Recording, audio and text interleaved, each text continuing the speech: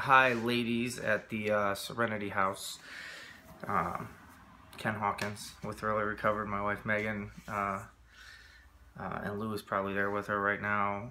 Asked me if I would film a short video with you or for you from John chapter 5 in the Bible. It's about Jesus when he heals a lame man at the pool of Bethesda,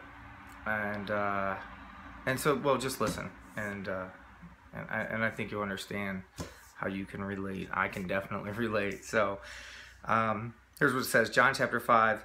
It's going to be verses 1 through 9. If you want to look it up later, I always encourage that. Get in your Bible and look up whatever you hear anybody tell you, especially when they say it's from the Bible. So, here we go. John chapter 5, verse 1. It says, afterward, Jesus returned to Jerusalem for one of the Jewish holy days. Inside the city, near the sheep gate, was the pool of Bethesda, with 5 covered porches. Crowds of sick people, blind, lame, or paralyzed, lay on the porches. One of the men lying there had been sick for 38 years. When Jesus saw him and knew he had been ill for a long time, he asked him, "Do you want to be well?"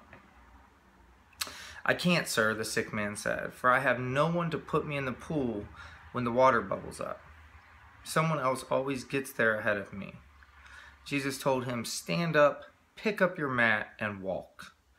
Instantly, the man was healed.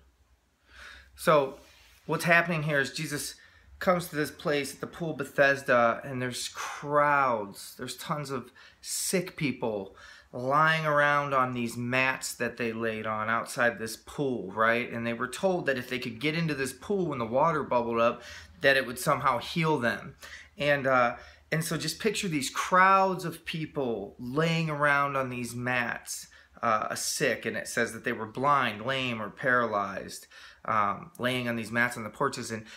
And so I just picture that and put it into terms in now, like in present time, right? There's all these people that are just laying on these mats, and they're blinded or they're paralyzed by addiction, especially, right? It's the biggest one right now with what's going on. I mean, people are just dying constantly, and they've been suffering an addiction for years and years and years. And so I just picture these people that are just paralyzed on these mats of fear and addiction and anxiety and anger and all this stuff.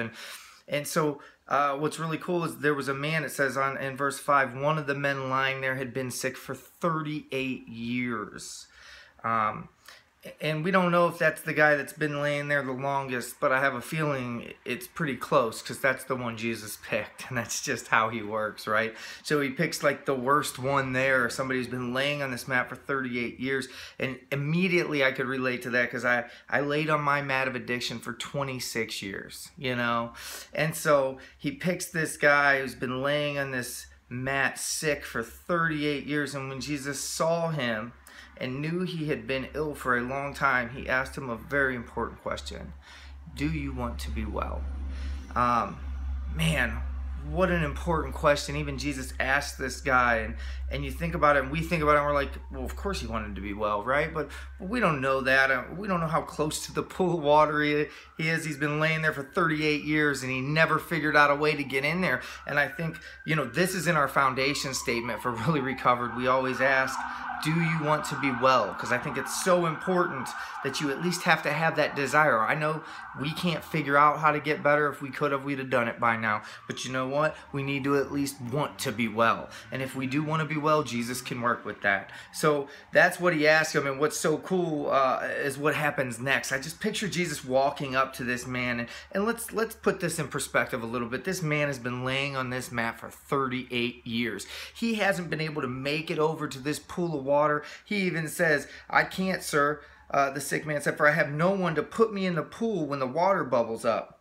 And he couldn't find anybody to pick him up and put him in a pool that was supposedly going to heal him. So I doubt he could find somebody to help him get off that mat and go somewhere to relieve himself or go to the bathroom, or take a shower or clean up. So he's been laying on this mat for 38 years, and it's messy and it's nasty, and I'm sure he's gone to the bathroom on it and just been laying there. Just think of how gross that mat would be after 38 years of just laying there and not being able to get off of it. And Jesus meets him right there. Jesus meets him right there on his mat. I mean, he goes right up to him. He had all those disciples with him. Jesus could have been like, hey, guys, get him up, get him cleaned up, and then I'll talk to him. But that's not what Jesus does. Jesus meets us right there, no matter how messy, how dirty, how nasty it is. He meets us right there on our messy, dirty, nasty mat, right? And so I just picture Jesus bending down and looking at him and saying, do you want to be well? Right there on his nasty mat.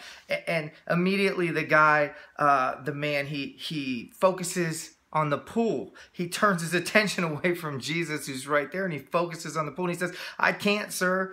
The sick man said, for I have no one to put me in the pool when the water bubbles up. Someone else always gets there ahead of me. I just picture at that moment when Jesus asks him, do you want to get well? He immediately turns and starts to look at the pool and focus on what this world says will make him better. And Jesus just bends down and takes his face probably and turns it towards him and goes, no. You don't need what this world says is going to make you better and is going to fix you. You need me. And so right after that, Jesus tells him, stand up, pick up your mat and walk.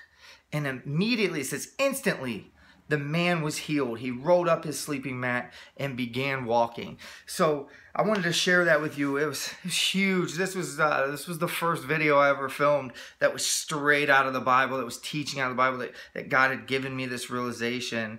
And I know it's one of Megan's favorites. She always talks about it all the time, but it's so important. I know that we can all relate to that. I know you've been laying on some mats, and you feel like you're paralyzed and you can't get off of them, and they're nasty with things that we've done and things that have happened to us, and there's nasty, dirty stuff on those mats, and we feel like somehow we have to figure out how to clean them up and fix it or whatever before Jesus would even be willing to have anything to do with us. But that's not what it is. Jesus meets us right there, and he wants us to stop focusing on things that this world is telling us is going to make us better. And if we'll just surrender our lives to him and turn our complete focus and attention to Jesus, he will tell you to stand up, pick up your mat, and walk. He will heal you. I promise you. It happened for me. So I wanted to share that with you. Really recovered.